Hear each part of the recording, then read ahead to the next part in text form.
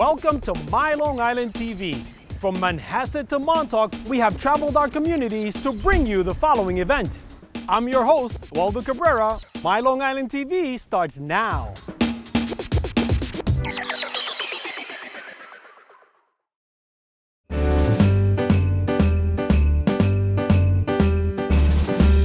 This is our 20th year doing Toys for Tots at Roosevelt Field.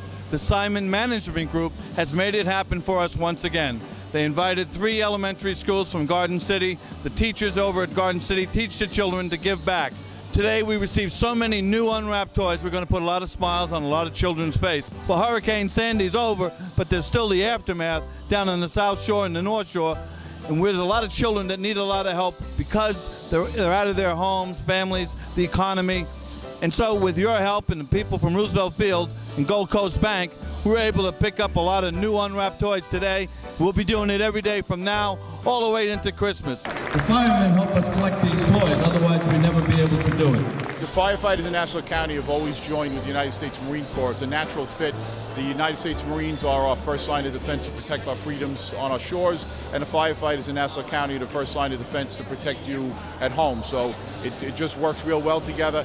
The firefighters are very supportive of this program. They realize that there are a lot of children out there that are not going to have a happy holiday, and because of their efforts in joining with the Marine Corps and all the other organizations between the PBAs and the civic groups, we're able to collaborate together to collect a lot of toys and make sure that no child is forgotten on the holiday. AT&T, a great partner in the Toys for Tots program, a great corporate neighbor, and a generous corporation.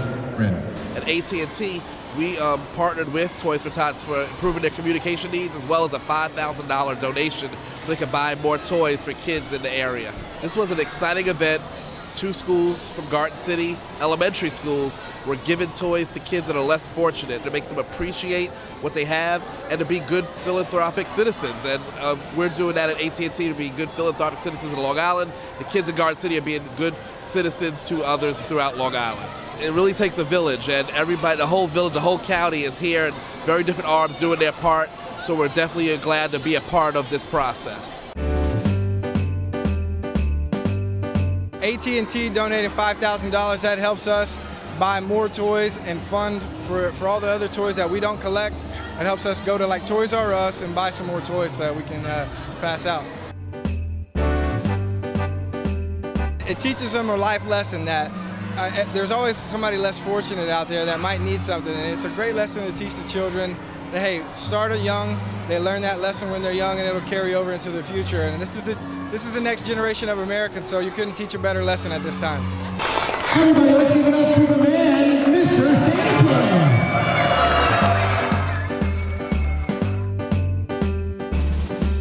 We're going to be taking toys at any U.S. post office, new unwrapped toy, or any 7-Eleven, a new unwrapped toy, any Nassau County building. County Executive Ed Mangano is also very supportive of us, along with George Maragos, and they make it happen for us. And I want to thank all of you for coming out today. Merry Christmas, Happy Hanukkah, and Happy Kwanzaa.